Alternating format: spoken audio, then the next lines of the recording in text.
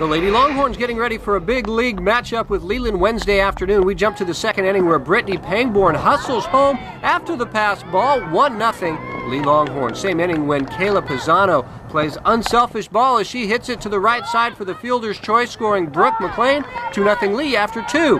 The Chargers get on the board in the third. Stephanie Spindler bloops this ball to right. Angela Handel with a strong throw home, but Jessie Frediani slips under the tag to make it a 2-1 game. Then in the fourth, Leland's Vanessa Chalkin goes right back up the middle with this pitch.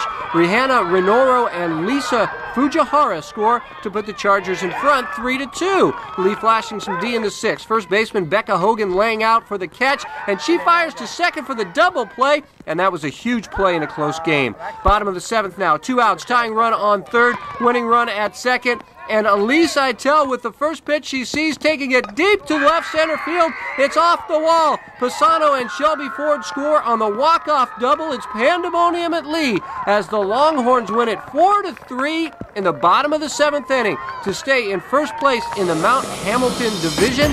Itel with the game-winning 2-run double for the Longhorns. Notre Dame Belmont getting all ready to take on Presentation Friday afternoon. First inning, and Kelly McDonald gets all of this one over the scoreboard and gone in a hurry. Maya Monchek scores in front of Kelly McDonald, whose 2-run homer gives the Tigers a 2-0 lead.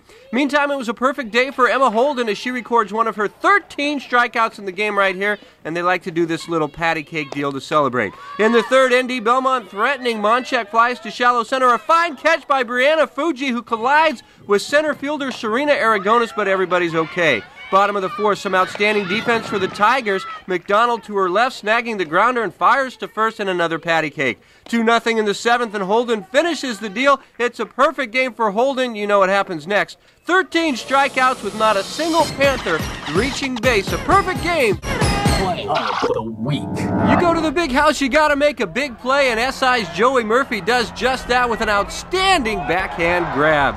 Becca Hogan from Lee makes a nice catch, but it's a little bit shorter of a pop-up with the slide and a double play. Great play, Becca. This is Brianna Fuji going way out into center field, colliding with the center fielder, but still holding on. But the play of the week goes to Lee's Tyler Christian with the bare hand grab on the hopper and a great throw to first. One more time, it's a great play by Tyler Christian for the play of the week. What? Oh my God, Tyler, what the heck? You're lame. It's a great play by Tyler Christian for the play of the week.